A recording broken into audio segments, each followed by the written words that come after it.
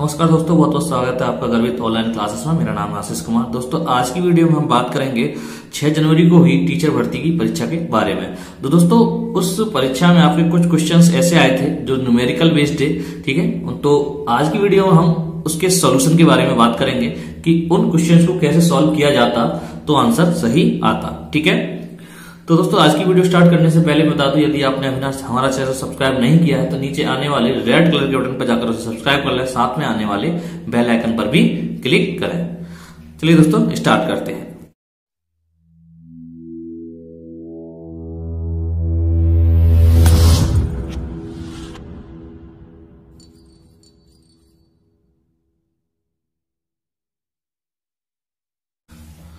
तो दोस्तों, इससे पहले मैं आपकी वीडियो बना चुका हूं जिसमें मैंने आपके 1 से लेके 150 क्वेश्चन तक के विकल्प के सही विकल्पों के बारे में मैंने वीडियो बनाई थी, ठीक है। तो उसी में से मैंने क्वेश्चंस लिए हैं जो आपके न्यूमेरिकल बेस्ड हैं। तो उसमें साइंस में जो पहला क्वेश्चन था वो था आपका क्वेश्चन नंबर 5, ठीक है। तो इसमें पूछा गया था, यदि किसी पिंड की गतिज ऊर्जा अपने प्रारंभिक मान का 4 गुना हो जाए तो उसका नया संवेग क्या होगा। तो इस क्वेश्चन को सॉल्व करना था। इसके ऑप्शन दे रखे थे पहले, प्रारंभिक मान का 3 गुना, प्रारंभिक मान का 4 गुना, प्रारंभिक मान का 2 गुना या अपरिवर्तित, ठीक है। तो जैसा है वैसा रहे, ठीक है। तो इसके लिए सॉल्यूशन था आपका, जैसा कि हम जानते हैं कि आपकी गतिज ऊर्जा होती है K बराबर हाफ mv², ठीक है। और आपका संवेग होता है P बराबर mv। तो मैंने इसको तोड़ लिया, हाफ m और v को मैंने 2 भागों मतलब v इंटू v कर लिया। तो इसकी जगह मैंने रख दिया p, ठीक है। तो हमारा बना K बराबर हाफ pv, ठीक है। तो अब कंडीशन ये कहती है कि आपका पहले संवेग कितना है। जब पहले संवेग पे आपकी गतिज ऊर्जा होती है K, ठीक है, और संवेग मतलब 4 गुनी हो जाती है तो संवेग हो जाता है आपका P2। तो मैंने इक्वेशन फर्स्ट और सेकंड जब बना ली है तो दोनों को मैंने डिवाइड किया। तो आप देखते हैं इस तरीके से होगा, मतलब फर्स्ट अपॉन सेकंड, तो K अपॉन 4K बराबर आएगा आपका 1/2 P1 V और 1/2 P2 V। तो ठीक है, आप देखते हैं तो K से K कैंसिल होगा यहाँ पर और V से V कैंसिल होगा, 1/2 से 1/2 कैंसिल होगा। अब बचेगा क्या, आपका बचेगा 1/4 is equal to P1 upon P2, ठीक है। तो अब मैं जब क्रॉस मल्टीप्लाई करूंगा इसमें तो P2 बराबर निकले आपका 4P1। कहने का मतलब ये प्रारंभिक संवेग की 4 गुनी हो जाएगी। तो ऑप्शन कौन सा सही है आपका, ऑप्शन नंबर आपका सेकंड इसमें सही है, ठीक है। चलते हैं नेक्स्ट क्वेश्चन की ओर। क्वेश्चन नंबर ये है आपका 10। तो दोस्तों, इसमें हमें दे रखा था कि सरल रेखा पर गतिशील किसी कण की स्थिति x समय के साथ संबंध x बराबर 6t² - 5t के अनुसार बदलती है, जहां x मीटर में है और t सेकंड में है, ठीक है। कण का प्रारंभिक वेग होगा, ठीक है। तो इसका टाइप का क्वेश्चन निकालने के लिए आपको इस टाइप से जब संबंध दे रखा होता है तो हम इसका डिफरेंशिएट करते हैं, ठीक है, मतलब अवकलन करते हैं। तो एक बार जब अवकलन करते हैं तो आपका निकलता है वेग, और जब 2 बार अवकलन करते हैं तो आपका निकलता है त्वरण। तो इसमें पूछा है वेग की स्थिति, तो हम इसका एक बार अवकलन करेंगे। तो x बराबर दे रखा है हमें 6t² - 5t। मैंने एक बार अवकलन किया तो dx अपॉन dt, तो यह आएगा आपका 12t - 5। अब आपको t बराबर रखना है 0। तो t बराबर 0 रखेंगे तो ये वाला पद 0 हो जाएगा, बचेगा -5। तो यही आपका आंसर है मीटर प्रति सेकंड। तो -5 मीटर प्रति सेकंड, तो इसका ऑप्शन नंबर सेकंड सही है। नेक्स्ट क्वेश्चन था आपका केमिस्ट्री का कि 4.4 ग्राम CO2 का NTP पर आयतन होगा, ठीक है। तो मोस्टली इसमें आंसर जो लगाया था अपना 22.4 लीटर लगाया था, लेकिन ये गलत है, ठीक है। तो अब कैसे निकालेंगे इसे देखते हैं। तो पहले हम CO2 का अणुभार निकालेंगे, तो वो कितना होगा, कार्बन का होता है 12 और ऑक्सीजन का होता है 16 और 2 ऑक्सीजन है जिसमें हो जाएगा 16 × 2, तो टोटल आया 44 ग्राम, ठीक है। अब 44 ग्राम पर आपका CO2 को ST पर आयतन कितना होता है आपका 22.4। तो अब एक का निकालूंगा तो कितना हो जाएगा आपका 22.4 अपॉन 44, ठीक है। अब मान लेते हैं अगर 4 ग्राम हमें पूछा कितने पे है, 4.4 पर पूछा है, तो 4 ग्राम पर CO2 ST पर आयतन मान लेते हैं x, तो इसका निकल आएगा हमारा 1 पे, तो x अपॉन 4.4, ठीक है। तो अब इन दोनों को मैं जब बराबर रखूंगा तो आपका जो मान निकलेगा वो इस तरीके से निकलेगा, x is equal to 4.4 into 22.4 upon 44, ठीक है। मैं इसका पॉइंट हटा लेता हूं, तो पॉइंट हटाने के लिए मुझे 10 का गुणा करना पड़ेगा। तो 44 से आपका 44 कैंसिल, और 10 आपका 1 शून्य 0 है तो 1 पॉइंट और इधर चला जाएगा, तो आएगा आंसर आएगा 2.24 लीटर। तो ऑप्शन कौन सा सही है इसका? ऑप्शन नंबर सेकंड इसका सही है। चलते हैं नेक्स्ट क्वेश्चन। अब बात करेंगे हम मैथ के क्वेश्चंस के। तो दोस्तों मैथ में आपका क्वेश्चन नंबर 14 से स्टार्ट हुए थे मैथ के क्वेश्चंस, ठीक है। तो इसमें जो पहला क्वेश्चन था, बी के किस मान के लिए समसमीका बी स्क्वायर प्लस 8b बड़ा है या बराबर है 9b प्लस 14, ठीक है, सत्य बी के किस मान के लिए। तो मैंने इसमें आपका ऑप्शन नंबर सेकंड बताया था और उसी के अनुसार मैंने इसे सॉल्व किया है, ठीक है। तो मैंने आपको सबसे पहले b का जो मान रखा है वो 5 रखा है, तो b बराबर 5 पे हम चेक करते हैं। तो मैंने b बराबर जब 5 रखा तो इसका मुझे मिला 65 बड़ा है या बराबर है 59 के। तो आपसे देखते हैं कि मैंने जब b बराबर 5 रखा तो आपका ये आपका बिल्कुल सही हो रहा है, मतलब 65 बड़ा ही होता है, ठीक है। और फिर मैंने चेक किया b बराबर -4 से, तो इस पर भी जब मैंने चेक किया तो मुझे मिला -16 बड़ा है बराबर है -22 के। तो आप जानते हैं कि माइनस में जितनी छोटी वैल्यू होगी वो उतनी बड़ी होती है, तो -16 बड़ा है, तो इससे भी ये क्या हो रहा है, बिल्कुल सही हो रहा है। तो ऑप्शन नंबर इसका सेकंड सही है, ठीक है। नेक्स्ट है आपका क्वेश्चन नंबर 15। तो दोस्तों ये थोड़ा हार्ड क्वेश्चन था, ठीक है, फिर भी मैंने इसे सॉल्व करके दिखाया है आपको किस तरीके सॉल्व करना है इसे। हमें दे रखा था कि संलग्न क्षेत्र में AB प्लस AC बराबर 5AD तथा AC माइनस AD बराबर 8, तो आयत ABCD का क्षेत्रफल है, ठीक है। तो ऑप्शन दे रखे थे 36 वर्ग इकाई, 60 वर्ग इकाई, 50 वर्ग इकाई, 60 वर्ग इकाई, 182 वर्ग इकाई। तो सिंपल था, इसमें क्या करना था, हम जानते हैं कि आयत की जो भुजाएं होती हैं वो आमने सामने भुजाएं बराबर होती हैं। तो मैंने इसे x माना AB को, तो आपकी CD भी x होगी, और मैंने BC को y माना तो आपकी AD भी y होगी, और AC बराबर मैंने z माना है। तो इस टाइप से मैंने समीकरण रख दिया मैंने। तो अब हम देखते हैं त्रिभुज ABC में, ABC आपका एक समकोण त्रिभुज है, तो मैंने इसमें पाइथागोरस प्रमेय लगाकर इसमें एक संबंध निकाला, z स्क्वायर बराबर x square plus Y square, मतलब कर्ण का वर्ग बराबर आधार का वर्ग प्लस लंब का वर्ग। तो मैंने संबंध निकाल लिया, और इसी संबंध से मैंने, अगर मैं इसमें मान रखता हूं AB बराबर मैंने x माना है और AC बराबर मैंने z माना है, ठीक है, और 5d, d बराबर मैंने माना है बाई, तो यहां संबंध मिला x प्लस z बराबर 5y। तो यहां से मैंने z का मान निकाल लिया, z बराबर आया 5y माइनस x। फिर मैंने इस समीकरण का वर्ग कर दिया, तो दोनों ओर का वर्ग करने पर मुझे मिला z स्क्वायर बराबर 25y square plus x square minus के 10x/, ठीक है। समीकरण मैंने थर्ड मान लिया इसे। तो दोस्तों अब देखते हैं आप समीकरण 1 और समीकरण थर्ड, एक पक्ष बराबर, मतलब z स्क्वायर का ये भी मान है और z स्क्वायर का ये भी मान है, तो मैंने क्या है दोनों पक्ष बराबर रख दिए। तो मुझे मिला x square plus Y square बराबर 25y square plus x square minus के 10x/। तो एक्स स्क्वायर से एक्स स्क्वायर आपका कैंसिल हो गया, तो यहां से आपको वाई स्क्वायर का जो मान मिलेगा वो मिलेगा आपका 25y स्क्वायर में से 1 वाई स्क्वायर घट जाएगा, तो मिलेगा आपको 24y स्क्वायर माइनस 10x/, ठीक है। तो मैंने क्या किया कि प्रत्येक पद में x y का भाग दे दिया। तो प्रत्येक पद में जब मैंने x y का भाग दिया तो आप देखते हैं y से y कैंसिल हो जाएगा, और यहाँ पे x y से x y कैंसिल हो जाएगा। तो यहां से मुझे मिलेगा y अपॉन x बराबर 10/24।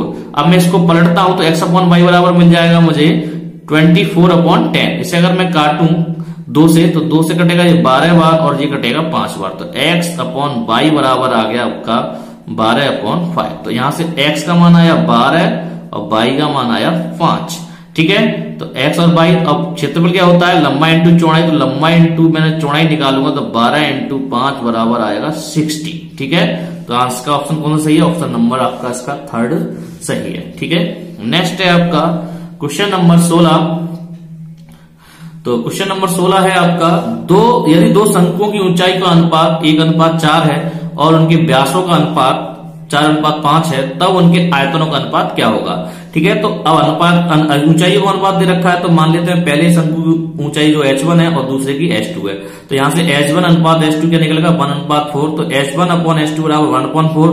अगर मैं मानूं कि आपका डायामीटर मतलब व्यास का अनुपात d1 अनुपात d2 क्या होगा 4:5, तो दोस्तों अगर व्यास में 2 का भाग दूंगा तो आपका त्रिज्या मिलती है, लेकिन जब दोनों में 2 का भाग दूंगा तो आपका 2 से 2 कैंसिल हो जाएगा, तो आपका बचेगा r1 अनुपात r2, मतलब त्रिज्या के बराबर हो जाएगा 4:5, मतलब व्यास का अनुपात वो त्रिज्या के अनुपात के बराबर ही होगा। तो यहां से r1 अपॉन r2 क्या मिला मुझे 4/5, ठीक है। तो इसमें हम देखते हैं v1 अपॉन v2, तो मैंने v1 अपॉन v2 निकाला यहां से 1/3 पाई r1 मतलब पाई R1 स्क्वायर H1 अपॉन 1/3 पाई R2 स्क्वायर H2 आएगा यहाँ पर। ठीक है, तो यहाँ पे से मुझे संबंध मिल गया कि इससे तो ये कट गया तो बचा R1 square upon R2 square, तो मैंने एक कोष्टक में लिख दिया R1 अपॉन R2 का whole square into H1 into H2। तो यहाँ पर R1 अपॉन R2 का मान कितना है हमारे पास 1/4, तो R1 अपॉन R2 का मान है 4/5, तो 4/5 का होल स्क्वायर कर दिया और H1 अपॉन H2 का मान वो 1/4। तो यहां से मिला मुझे 16/25, तो 4 से कटेगा ये 4 बार, तो हो जाएगा 4/25, तो अनुपात आया आपका 4:25। तो कौन सा ऑप्शन सही है इसका? पहला ऑप्शन सही है। ठीक है, तो क्वेश्चन नंबर 17 की बात करेंगे। यदि प्रथम 9 प्राकृतिक अभाज्य संख्याओं का औसत ज्ञात करना है हमें, तो प्रथम 9 अभाज्य संख्या होती है आपकी 2, 3, 5, 7, 11, 13, 17, 19, 23। अगर इनका योग किया जाए तो वो आता है आपका 100। ठीक है, अब औसत की बात करते हैं तो क्या सूत्र होता है आपका, और मतलब संख्याओं का योग बट्टे संख्याएं, कितनी संख्याएं। तो दोस्तों इसमें जो योग आया 100 और संख्या कितनी थी आपकी 9, 1, 2, 3, 4, 5, 6, 7, 8, 9, तो 100/9 और उसको हम सही बटे में चेंज करें तो 11 सही 1/9 आता है। तो इसका ऑप्शन नंबर कौन सही है? ऑप्शन नंबर 4 इसका सही है। चलते हैं नेक्स्ट क्वेश्चन की ओर। दोस्तों अब बात करेंगे क्वेश्चन नंबर 18 की। तो दोस्तों 18 में आपका हमें दे रखा √2916 = 54 हो, तो अब हमें दे रखा था इसका हमें मान निकालना था। तो सिंपल था, आपको हमें क्या करना था कि आपको हर फॉर्म को, मतलब ये जो दे रखा है हर फॉर्म को आपको 2916 में चेंज कर लेना था, मतलब पॉइंट हटाना था। तो मैंने पॉइंट हटा के लिख दिया है 2916/100, मतलब 2 संख्या बाद पॉइंट है, तो मतलब संख्या के मतलब पॉइंट के बाद 2 संख्याएं हैं तो 2 जीरो लग जाएंगे एक ऊपर। ऐसे ही मैंने किया, अगर पॉइंट के बाद 4 संख्या है तो एक पे 4 जीरो, मैं सबके पॉइंट हटा लिए। ठीक है, अब सबका हो रहा है वर्गमूल, तो 2916 का मान हमारा 54 है और 100 का वर्गमूल 10, ऐसे ही 10,000 का वर्गमूल आपका 100। ठीक है, और आपका ऐसे इसमें मतलब आपके मैंने वर्गमूल करके निकाल लिए। तो मैंने जब उसका भाग दिया तो 5.4, 0.54 प्लस 0.54 प्लस 0.0054, तो जब इनको सबको योग किया तो वो आया आपका 5.994। ठीक है, तो इसका ऑप्शन नंबर पहला सही है। नेक्स्ट क्वेश्चन नंबर 19 बात करते हैं। 3 संख्याओं का योग 98 यदि पहली और दूसरी संख्या के बीच अनुपात 2:3 तथा दूसरी और तीसरी के बीच अनुपात 5:8 है, तब दूसरी संख्या ज्ञात कीजिए। तो मान लेते हैं हमारा दूसरी संख्या बराबर x। ठीक है, तो पहली संख्या और दूसरी संख्या में अनुपात कितना 2:3। ठीक है, तो पहली संख्या बराबर निकालूंगा, दूसरी संख्या के अंदर मल्टीप्लाई हो जाएगा और दूसरी संख्या का मान मैंने x, तो यहां से मिलेगा, मैंने दूसरी संख्या बराबर x का मान रख दिया, तो यहां से जो मुझे मिली पहली संख्या वो मिली 2x/3। ठीक है, ऐसे ही मैंने जो हमें दूसरा अनुपात दे रखा है दूसरी संख्या और तीसरी संख्या में अनुपात, तो है हमारा 5:8। तो तीसरी संख्या जब मैं यहाँ निकालूंगा तो मैं इसे पलटूंगा तो हो जाएगा 8x/5, मतलब यहाँ पे दूसरी संख्या का मल्टीप्लाई हो जाएगा यहाँ पर। ठीक है, मैं पहले से पलटूंगा, मतलब इसे करूंगा तीसरी संख्या बट्टे दूसरी संख्या, तो हो जाएगा 8/5। तो यहां से तो तीसरी संख्या निकालूंगा, दूसरी संख्या के साथ मल्टीप्लाई हो जाएगा, तो दूसरी संख्या का जब मल्टीप्लाई होगा उसका मान हमने माना है x, तो हो जाएगी आपकी तीसरी संख्या 8x/5। तो प्रश्न से तीनों संख्याओं का योग कितना दे रखा है हमें 98। तो मैंने पहली संख्या आपकी निकली 2x/3, सेकंड निकली x और थर्ड निकली आपकी 8x/5। तीनों का योग किया तो यहां से मुझे निकला, मैंने एलसीएम लिया 15 आया, तो यहां से जब मान निकला हुआ आपका निकला 49x। कितना निकला 49x। तो 49x जब निकला तो 15 का मल्टीप्लाई 98 के साथ बट्टे में 49 आ जाएगा, 49 से कटेगा 98 2 टाइम और 2 का मल्टीप्लाई 15 में करूंगा तो आएगा आपका 30। तो ऑप्शन कौन सा सही है, मतलब दूसरी संख्या होगी 30, ऑप्शन नंबर आपका थर्ड इसमें सही है। चलते हैं नेक्स्ट क्वेश्चन की ओर। तो दोस्तों क्वेश्चन नंबर 1 ये था आपका क्वेश्चन नंबर 20। यदि r त्रिज्या के वृत्त के अंतर्गत एक समषट्भुज निर्मित हो, तो मतलब बनाया जाता है वृत्त के अंतर्गत समषट्भुज, तो उसका परिमाप होगा। तो दोस्तों जब हम जानते हैं कि समषट्भुज बनाने के लिए हमें 6 फलक बनाने पड़ेंगे। ठीक है, तो 6 फलक का जो अब कोण जो निकलेगा इसका पूरा होता है आपका 360। ठीक है, अगर मुझे 6 का निकालना है तो पहला एक कोण कितना आएगा 60, मतलब ये भी 60 है, ये भी 60 है और ये भी 60 है, ये भी 60 है, ये 60 है और ये भी 60 है। ठीक है, अब हम जानते हैं कि ये त्रिज्याएं हैं दोनों आपस में बराबर, तो इसके सामने कोण भी कैसे होंगे बराबर। ये 60 है तो जब दोनों कोण बराबर तो ये भी कितने होंगे आपके 60 60। कहने का मतलब ये बनेगा एक समबाहु ये वाला बन जाएगा आपका एक समबाहु त्रिभुज। कहने का मतलब ये जब आर है त्रिज्या तो ये भी आर होगी, ये भी आर होगी, ये भी आर, ये भी आर, आर आर। अब 6 आर है, परिमाप क्या, सभी भुजाओं का योग। अब आर को मैं 6 बार जोड़ू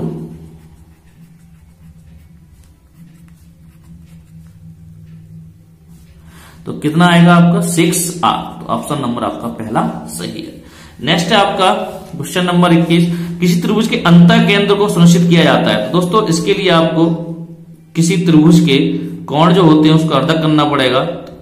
यहां से अर्धक, इसका अर्धक और इसका अर्धक, तो ये मिलता है आपका अंतः केंद्र। ठीक है, तो अंतः केंद्र मिलता है इसका, तो वो मिलता है आपके कोणों के अर्धकों से। तो आपका ऑप्शन नंबर सेकंड सही है। अब बात करते हैं क्वेश्चन नंबर 22 की। तो दोस्तों क्वेश्चन नंबर 22 दे रखा था 1001 का क्यू का मान है। तो दोस्तों इसमें सिंपल था, आपको तोड़ना था 1001 को 1000 प्लस 1 और a प्लस b का होल क्यू लगा देना था। तो होल क्यू लगाने पर आपको मिलेगा 1000 का क्यू प्लस 1 का क्यू प्लस 3 इंटू 1000 इंटू 1 और 1000 प्लस 1। तो मैंने सिंपली इसमें सॉल्व कर दिया, एक को इसमें जोड़ दिया, तो अब इसमें ये संख्या आ गई। तो आप देखते हैं छठे नंबर पे आपको 3 मिलेगा। तो आपका सॉल्यूशन मतलब ऐड होने पर आपकी ये संख्या आपको मिलेगी। तो ऑप्शन कौन सा सही है इसका, ऑप्शन नंबर है सही है इसका थर्ड ऑप्शन। ठीक है, तो आप देख सकते हैं 100 300 3001। ठीक है, चलते हैं क्वेश्चन नंबर 23। दोस्तों सब पूछा यदि की संख्या का 20% 120 है तो उसी संख्या का 120% होगा। तो दोस्तों माना संख्या बराबर x, तो x का 20% निकाला बराबर है कितना 120 के। तो x का 20% निकाला तो वो हमें मिला x बराबर 600। इसे काटेंगे हम 5 बार, सॉरी 20 पंजे 100 और 5 का गुणा करेंगे 12 में 12 पंजे 60, तो x बराबर मिलेगा हमें 600। अब 600 का 120% हमने निकाला तो 600 का 120% में कितना मिला 720। ठीक है, तो 720 इसका आंसर नंबर 4 इसका सही है। नेक्स्ट क्वेश्चन है आपका, निम्नलिखित में सबसे छोटी भिन्न कौन सी है। तो दोस्तों मैं 4 ऑप्शन में दे रखी है, इसमें सबसे छोटी भिन्न निकालनी है तो 5वीं हमें कंसीडर करनी ही नहीं है। ठीक है, सिंपल था। इसमें आपको मैंने एक ट्रिक बताई है अपने एक वीडियो में, आप उस वीडियो को देख सकते हैं। तो आसान है, तो क्या करना रहता है कि आपको अंश का अंश रहने देना, मतलब बने रहने देना है, और नीचे जो आपको अंश मान से हर मतलब दोनों का अंतर। तो मैंने अंश आपके सेम टू सेम है, अब अंतर निकालता हूं। 5 और 11 का अंतर आएगा, वो सॉरी 6 और 5 का अंतर आएगा 5, 13 और 18 का अंतर आएगा 5, 15 और 22 का अंतर आएगा 7, 19 और 36 का अंतर आएगा 7। अब सिंपली इसमें इसका भाग देना तो 5 में 6 का भाग दूंगा 0.6 मिलेगा, सॉरी 1.6 मिलेगा आपको, नहीं 1.2। ठीक है, 5 का अगर मैं 6 में भाग देता हूं तो मिलेगा आपका 1.2। 5 का मैं 13 में भाग दिया तो मिलेगा 2.6 और 7 का 15 में भाग दिया 2.1 और 17 का 19 में भाग दिया तो मिलेगा 1.01। तो आप देख सकते हैं ये सब संख्या जो सबसे छोटी है आपकी। ठीक है, तो ये ऑप्शन आपका 19/36 सही है। तो ऑप्शन नंबर आपका कौन सही है, आपका 4, तो उसमें ऑप्शन सही है। नेक्स्ट क्वेश्चन था आपका, एक आयत की लंबाई 25% की वृद्धि होती है, उसकी चौड़ाई में कितने प्रतिशत घटा दिया जाए ताकि उसका क्षेत्रफल एक समान बना रहे। तो उसका सिंपल आपका सीधा फॉर्मूला होता है प्रतिशत वृद्धि अपॉन 100 प्लस प्रतिशत वृद्धि इंटू 100। ठीक है, तो आपको प्रतिशत वृद्धि कितनी है आपकी 25, तो 25 अपॉन 100 प्लस 25 इंटू 100, तो 25 से कटा जाए 5 बार और 5 का भाग दिया 100 में आपका 20 बार, तो 20% इसका आंसर सही है। तो ऑप्शन नंबर आपका सेकंड सही है। ठीक है, नेक्स्ट आपका क्वेश्चन 26 नंबर, तो हमें बताना था 1.27 पर बार बराबर है। तो दोस्तों आप देख सकते हैं x बराबर में मान लेता हूं, इसने को इसमें किया मैंने 100 का मल्टीप्लाई दोनों ओर, तो जब 100 का मल्टीप्लाई करूंगा तो 0.2 बिंदु इधर हट जाएगा, तो 127.2727 मैंने क्या किया 127 को लिख दिया 126 प्लस 1.2777, इसका मान मैंने माना है x, तो यहां से मिल जाएगा मुझे 100x प्लस 126x। तो x को मैंने इधर लेके आया तो 100x में से एक x लिया तो बचा आपका 99x। तो जब x का मान निकालना 126/99। ठीक है, तो इसे मैं काटूंगा आपका 9 से, तो 14 में 126 और 9 से काटूंगा 11 बार, तो 14/11। तो कौन सा ऑप्शन सही है, इसका ऑप्शन नंबर 3 सही है। नेक्स्ट है आपका क्वेश्चन नंबर 27, जिसमें हमें दे रखा था कि एक धन चक्रवर्ती ब्याज की दर से 15 वर्षों में दुगना हो जाता है तो ये 8 गुना हो जाएगा। 15 वर्षों में दुगना हो रहा है तो 30 वर्ष में 4 गुना हो जाएगा और 45 वर्ष में 8 गुना हो जाएगा। तो इसका ऑप्शन 45 वर्ष, कौन सा ऑप्शन सही है, इसका ऑप्शन नंबर 3 सही है। अब दोस्तों बात करेंगे क्वेश्चन नंबर 28 की हमें दे रखा था यदि a की पावर x बराबर b की पावर y बराबर c की पावर z तब b स्क्वायर ac हो तो y का मान ज्ञात कीजिए। तो दोस्तों मैंने यहां से a की पावर x बराबर b की पावर y से मैंने a का मान निकाला y के पदों में, तो a का मान मुझे मिला b की पावर y अपॉन x, मतलब इसकी पावर जो बटे में पहुंच गई सामने। इसी तरीके से b की पावर y से c की पावर z से मैंने c का मान निकाला b की पावर y अपॉन z।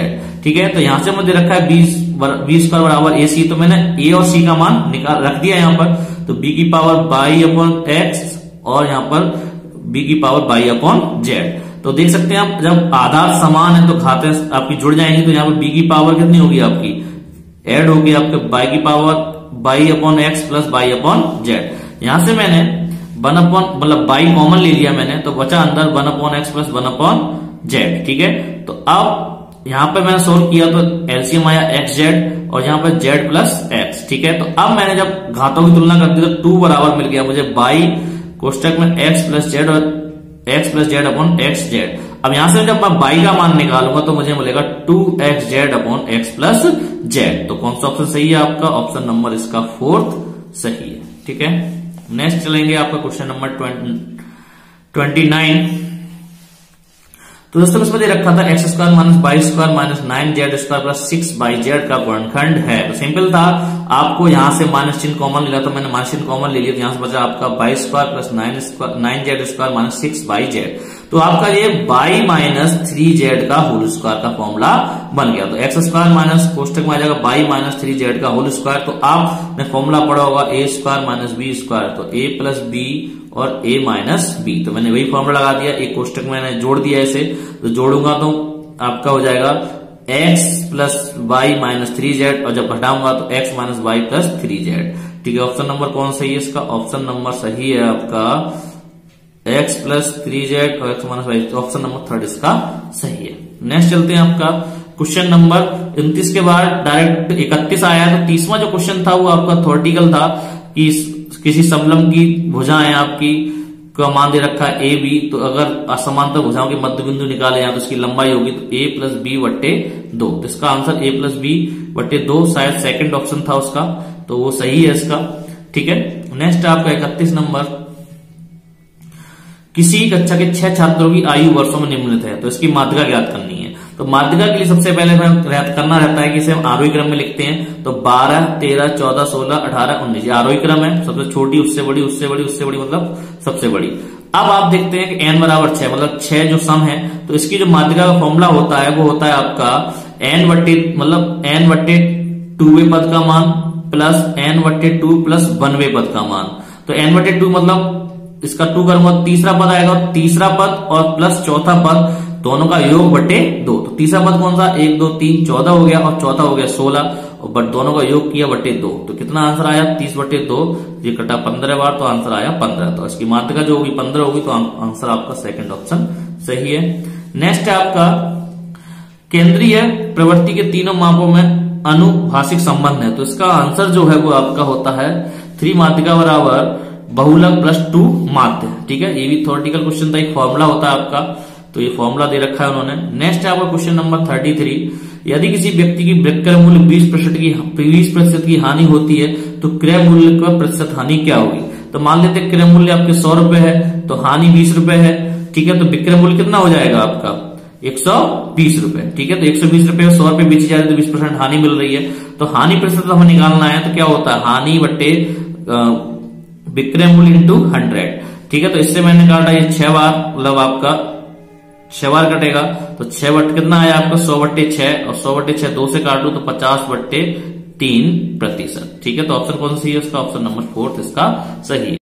दोस्तों इसमें कुछ रीजनिंग के क्वेश्चन भी पूछे गए थे। ठीक है, तो पहला क्वेश्चन था रीजनिंग का क्वेश्चन नंबर 74, ए बी की बहन है, सी बी की माँ है, डी सी का पिता है, ई डी की माँ है तथा ए डी से कैसे संबंधित है? तो हम बात करते हैं ए बी की बहन। ठीक है, तो ए बी की बहन तो गर्ल हो गई, मतलब गर्ल, तो इस पे जी मैंने नोट कर दिया है। बी हमें पता नहीं क्या है, तो बी की ये बहन है। ठीक है, अब बात कर रहा है कि सी बी की माँ है, तो सी जो है वो बी की माँ है, सी बी की माँ है, तो ये माँ हो गई सी आपकी। ठीक है, अब जो ये भी गर्ल होगी मतलब, ठीक है। अब कह रहा है कि डी सी का पिता है, तो डी जो है वो सी का पिता है, तो मेल हो गया मतलब मैन हो गया ये, ठीक है, मेल हो गया, तो मैंने एम लिख दिया यहां पर, ठीक है। तो अब संबंध जो पूछ रहा है हमसे एम और ए में पूछ रहा है, तो हमें ई और ई की जरूरत ही नहीं है, इस चीज की हमें जरूरत ही नहीं है, तो हम दे सकते हैं कि ये बी इसकी बहन है, ठीक है। तो यानी जाहिर सी बात है ये इसकी माँ है, तो ये इसकी भी माँ होगी, ठीक है। सी जो है वो ए की भी माँ होगी, क्योंकि ये बहन बहन हो सकती है, यहाँ पर बहन भाई हो सकते हैं, ठीक है। तो सी जब बी की माँ सी है तो इसकी भी ए की भी माँ होगी। अब सी का पिता कौन है? डी, तो डी पिता है, तो क्या होगा आपका इसका आंसर, मतलब इसका पिता है, मतलब माँ का पिता कौन, माँ का पिता कौन लगेगा? नाना, तो नाना के लिए ए से क्या संबंध हो गया आपका? पौत्री का, मतलब ग्रांड डॉटर, तो इसका ऑप्शन कौन सही है आपका? सेकंड ऑप्शन सही है। क्वेश्चन नंबर 75 आपको जिसमें दे रखा निम्नलिखित प्रश्नवाचक चिन्ह के स्थान पर क्या आना चाहिए, तो हमें दे रखा एम के अनुपात 169/101 के समानुपात जे अनुपात एच, मतलब जे एच अनुपात क्वेश्चन मार्क, ठीक है। तो दोस्तों हम देख रहे हैं कि m बराबर होता है 13, 13 का वर्ग होता है 169 और j बराबर होता है 11, 11 का वर्ग होता है 121, तो यहाँ पे मिला है 169/121। इसी तरीके से j बराबर होता है 10, तो 10 का वर्ग होगा 100 और h बराबर 8, तो 8 का वर्ग होता है 64, तो यहाँ से मिलेगा जे एच अनुपात 100/64, तो कौन सा ऑप्शन सही है इसका?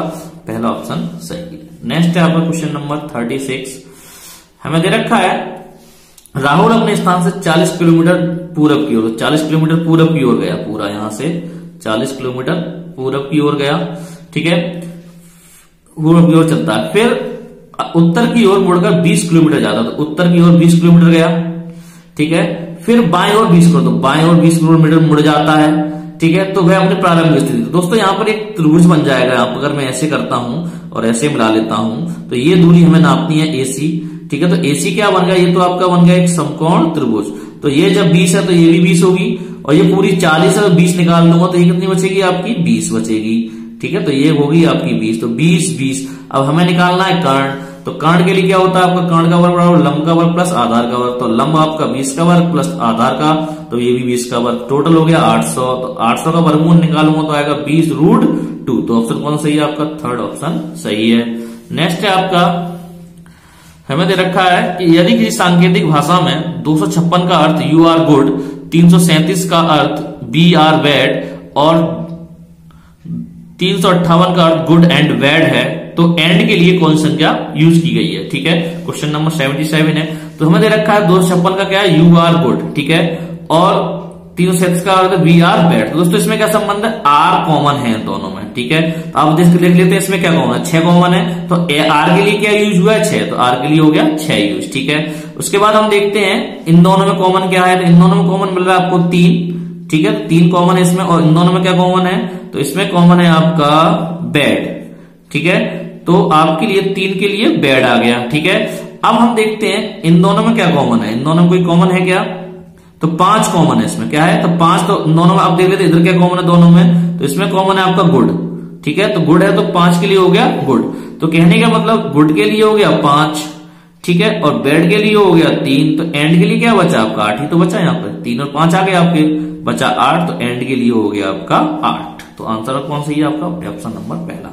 नेक्स्ट है आपका क्वेश्चन नंबर रीजनिंग का जो लास्ट क्वेश्चन पूछा गया था वो है आपका किसी संकेत में फोर्स को FPTJI लिखा जाता है, तो उसी संकेत में कल्प्रिट को क्या लिखा जाएगा? तो दोस्तों इसका सीधा संबंध है आपको कि हमें दे रखा है फोर्स बराबर FPTJI, तो आप देख सकते हैं जब F मतलब पहला अक्षर तो आपका समान है, उसका 15, O का मान 15, R का 18, G का 7, E का 5, तो आप देख रहे हैं इसमें 1 जुड़ा है, ठीक है। 15 का क्या हो गया? 16, पहले में 1 जुड़ा है, दूसरे में आपके 2 जुड़ा है, 7 में 3 जुड़ा है और 5 में 4 जुड़ा है, तो मतलब एक एक संख्या बढ़ती जा रही है आपकी। तो इसी तरीके से मैंने जब आंसर निकाला इसका, तो आप देख रहे हैं कल्प्रिट में C बराबर 3, तो 3 का 3 रहेगा, U बराबर 21, तो इसमें 1 बढ़ेगा 22 हो जाएगा, L बराबर 12, तो 12 में 2 जुड़ेगा 14 हो जाएगा, तो एक एक प्रत्येक में 16 का 19 हो जाएगा, 18 का 22 हो जाएगा, इसमें 4 जुड़ेगा, इसमें 5 जुड़ेगा तो 9 और 5 14, और इसमें 6 जुड़ेगा तो 20 और 6 26, ठीक है। तो अब इन अक्षरों को हम रखते हैं, तो 3C 22 बराबर 20, N बराबर मतलब 14 का N होता है, 19 का मतलब 19 का S होता है, ठीक है, और 22 का V होता है, N का मतलब 14 का एन होता है, 26 का जेड होता है। तो कौन सा ऑप्शन सही है? CVNSBNZ। तो ऑप्शन नंबर 3 इसका सही है। तो दोस्तों ये था आपके न्यूमेरिकल्स और रीजनिंग के जो क्वेश्चन पूछे गए थे उनका सॉल्यूशन। तो जिनका मैंने आंसर आपको इससे पहली वाली वीडियो में बिल्कुल सही आंसर मैंने बताया है, ठीक है। जिन दोस्तों को डाउट है तो आप इस वीडियो को से चेक कर सकते हैं, ठीक है। तो जिसका मैं सॉल्यूशन, अगर फिर भी आपको इन क्वेश्चंस पे कोई डाउट होता है तो फिर कमेंट बॉक्स में लिख सकते हैं, तो जिसका मैं और अच्छी तरीके से डिफाइन करके आपको वीडियो जरूर दूंगा, ठीक है। उम्मीद करता हूं ये वीडियो आपको बहुत पसंद आई होगी। अगर वीडियो आपको पसंद आई तो लाइक करें, शेयर करें और साथ में हमारे चैनल को सब्सक्राइब करना ना भूलें। तो मिलते हैं अगली वीडियो में। जय हिंद, जय भारत।